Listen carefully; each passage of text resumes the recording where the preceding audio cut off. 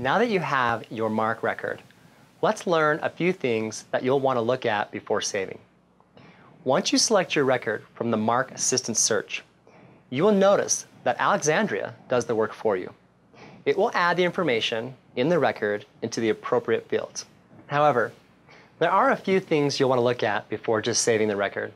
The first thing is the call number. You will notice that the call number that is used came from the record you selected. Since these records are sourced from different libraries, you'll want to adjust the call number to fit your call number convention. For example, if you see the Dewey number in this field, but you label your call numbers by FIC, you'll want to change that. Make sure you do. Otherwise, your patrons will have issues finding your books on the shelves when searching your collection. After you have taken care of that, you will notice several other tabs across the top of the record.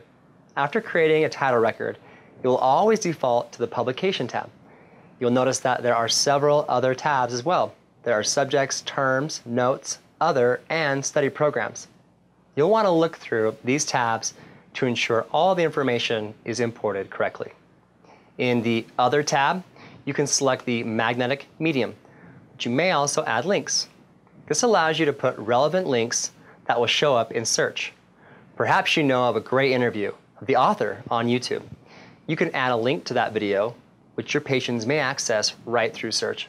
To do so, click Add.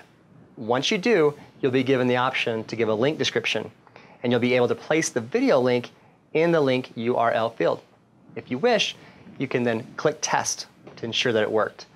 Click Add, and you're done. Last but not least is Study Programs. If you need to add study programs, you may add study programs that are relevant to the book, such as the Lexile score or Accelerated Reader Reading Level. Click the plus button, then you'll be able to select from the study programs that you use. Once added, off to the right, you'll see the different fields that will allow you to put the values pertinent to the book you're cataloging. Once you've covered all these steps, go ahead and click Save in the upper right-hand corner. Congratulations, you've created your very own title record in a few easy steps. In our next course, we will complete our record by creating the physical copies that you will be circulating in your library.